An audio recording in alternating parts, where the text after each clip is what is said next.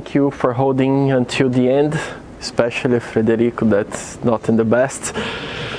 Thanks a lot. So my topic is about ProxySQL and Percona ExtraDB cluster. Most of you know this as Galera as well. So basically it's the same thing, so do not get confused with this. We can go in details later. I'm a Percona engineer for almost 2 years. I've been working with databases for 9 years. Started with SQL Server. I know this is not the best option to start, but it was the beginning. So first I'm going to explain a little bit. I spoke with a few of you during the meetup, and most of you use classic replication. So I'm going to explain a little bit in general how PXC differs from our classic replication or standalone MySQL version. Basically, traditional replication works in this way. We have the IO thread and SQL thread. The master writes something and then sends to the slave in a synchronous mode, and everything is replicated. We have some issues, like most of you already faced the replication delay, and if the master crashes for some reason, you can lose data, or the switchover is not very effective. There's like if you are using Orchestrator, which is automated tool to perform switchovers, even this is not made in a total transparent way. So your application will be out even for a few minutes, and there are a few critical applications that even a few minutes represents a few dollars lost. And this is a single point of failure. Even if you are using master-master replication, this is not the ideal case. What PXC tries to bring is high availability and also data integrity. So these are the main two features of the Galera and PXC, and this is mainly what it tries to cover. Any node can act as a master, which does not mean that we recommend to write on all nodes at the same time. It supports, but the conflict resolution, it works, but it's not the best for the application.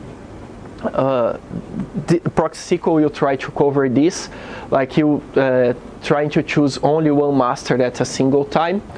And PXC is designed better for read scalability, so you can route your queries, your read queries to each node, so you can gain a lot of performance on this way. So another benefit is an automatic node provisioning, which means is that I want to scale my node. This is especially coming with Kubernetes. This is the new trend, and PXC fits really good on this, because if you want to put a new node live, PXC automatically provides the new node. You just start it, the node recognizes the new member, and all data is transferred in a total transparent way. And when it comes up, it starts to processing data. There are two mainly ways. So when you are performing a completely new start, a snapshot state transfer is performed, which is basically a physical or a logical copy. And the IST, which means is that if the node is out for a performance maintenance or an upgrade, when it comes back to the cluster, you don't need to pull all of the data. You only need to pull the differential data from when it went out. As I said before, it handles workload conflict.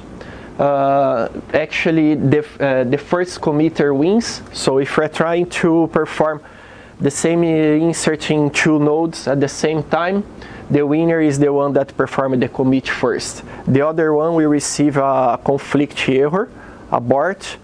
This is not going to disrupt your data, but your application is going to see it. So your application If you are trying to perform writes on all nodes, you need to be prepared to handle these errors. Also, we have a mechanism of flow control, which means is that to ensure data consistency, all nodes need to walk together. So we usually say that the speed of the cluster is based on the slowest node. So the recommendation is to do not have different hardware configurations or virtual machine configurations, because the slowest one will hold the performance of the cluster. These parameters are configurable, but again, if you are going to use PXC, galera, your main purpose is data integrity, so it doesn't make much sense having consistency among the nodes. Also, this is a feature only for PXC, which is that cluster safe mode. Like, there is a variable that PXC strict force mode, which will not allow unsafe commands, unsafe engines. Like, you cannot use myISO if you are using strict mode to ensure data consistency. Also, PXC, it fits well with load balancers, not only ProxySQL, but we have HA proxy, and we have one from several nines. I do not remember on the top of my head now, but it works. It handles well also with classic VP. So if you have a VP and it's doing switchovers, it works pretty well. So basically, this is what I have to mention about PXC. If you have any questions, I will be available in the end to clarify. Our next and the main purpose is ProxySQL.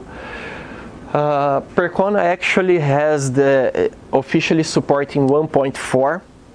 It's available in the mainstream ProxySQL 2.0, but we are planning to launch the general available version of 2.0 in the next few days. So some of features that ProxySQL has is query caching, and this is the real query caching, not what MySQL had in the past. Like I don't know if most of you guys are aware, but our classic query caching in MySQL had a problem with the mutex, so it was really bad to have query caching. This is not the case. It also supports query routing, so we do the load balancing of reading queries using query routing. It can act as a firewall, and also support configuration with zero downtime. This means that ProxySQL can be fully dynamically configurable. You don't need to perform any restarts. Also supports ProxySQL. ProxySQL can be supports a cluster now, so this is not a single point of failure anymore. You can have multiple ProxySQLs, and it's open source. It's not owned by Percona. We contribute to the community. Most of you, as I could see, does not work with Galera. Most have heard about it. So I want to mention that it supports classic replication with many slaves, one master, multiple masters, and anything like that. It is fully supported. Also, in this case, ProxySQL is on the application servers, but it can be in the middle. This is up to you and your decision in the design, and support the databases as well. We do not recommend to have ProxySQL on the database side, because if the database dies or your server dies, it doesn't make sense. This is the topology that we are talking about PXC. So you have the cluster, you have ProxySQL, and it's interacting with all the nodes simultaneously. So ProxySQL 2.0 comes with native support. This is allowed because of the introduction of these two tables. They do all the control. previously on the current versions, this is made by external script. So this was a problem. It was a problem to manage. So this is incorporated on ProxySQL now. This is another topology that can be used. Several applications reaching one ProxySQL and a Galera cluster. It doesn't need to be a Percona ExtraDB at all.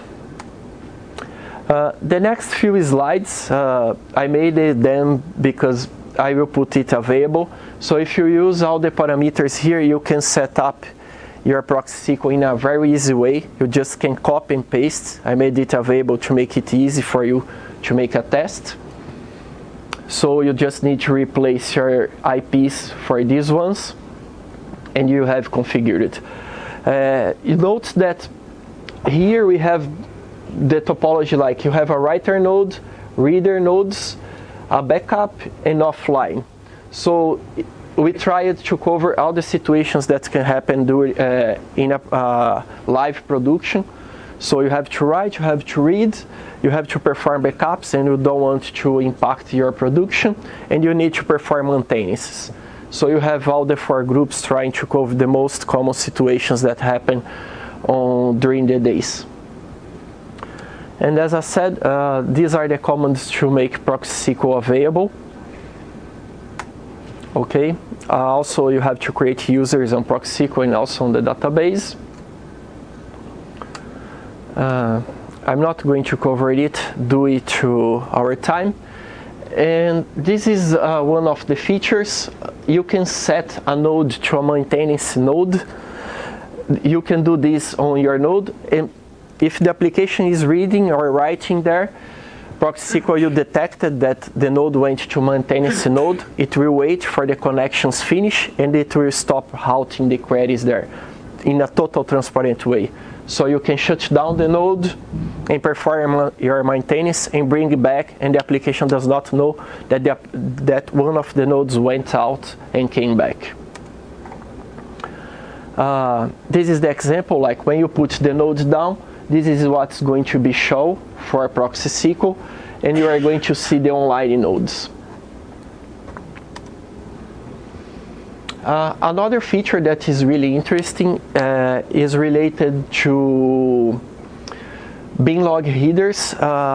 Most of the people complain that I am performing a write, but my router is sending my reads to the slave server, but my slave server does not have the data, so I'm reading inconsistent data.